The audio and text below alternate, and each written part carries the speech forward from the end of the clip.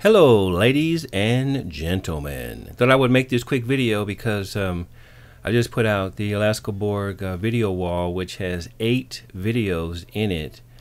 But the mistake I made was that normally when I get the zip files from the monthlies or anywhere else, I don't use the import button in Explaindio. What I do is I open up the zip and then I create my own folder and then put it inside of the slides directory, because I want to name these things the way I want, and then I put all my monthly videos in one folder instead of, you know, all the different folders. Except for these here, I'm considering removing some of these and just making one folder with the ones that I want and taking the others and put them on a external drive. Because if you know, just imagine you getting a set of slides, videos, images, SVGs every month.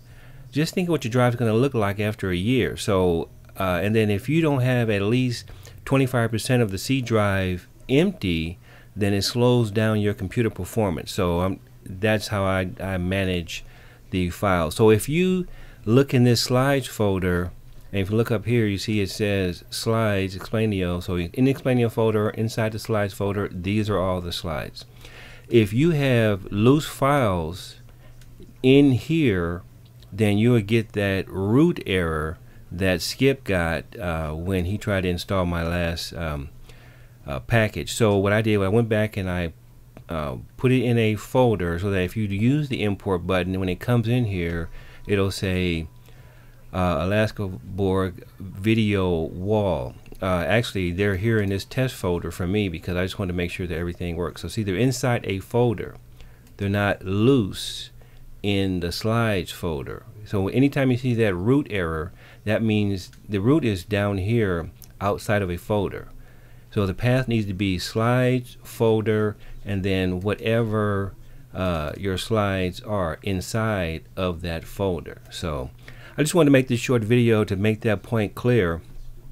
But also know that if after a while, after you've created slides and you come in here and you rename your folders, then some of those slide projects are not going to work, because it's going to be looking for construction guy. If you made this, looking for character construction guy. So if I go in here and change this, which, you know, I haven't used that construction guy on anything. If I come in here and change this just to construction guy or just to construction period, if I find some construction women, which I actually have found and I'm working on putting that together, then now any project I've made with the character construction guy folder will no longer work, because now it's not the same path. So that's something to consider. But yeah, I'm going to go through here and clean up all this stuff and change some of the naming, so when I come in here, I'll know exactly what is where. You know, so because that just seems to me to be the easiest and most effective way to do this for me. Okay, because I don't like using that import button. I like to know exactly where my stuff is going. So I put my slides in the slides folder, and I come here to the images folder, and I put them in the folders the way I design them.